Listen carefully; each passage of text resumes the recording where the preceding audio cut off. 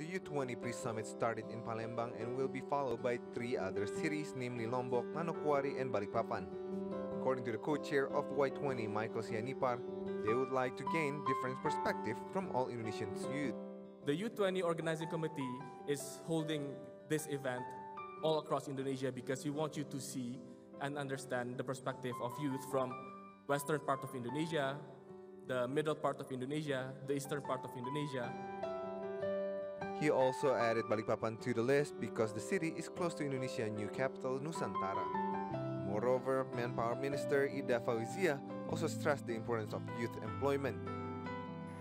This event is the right momentum for all of us to be able to discuss, share, and provide input to provide greater employment opportunities for youths, especially during the pandemic and digital disruption era.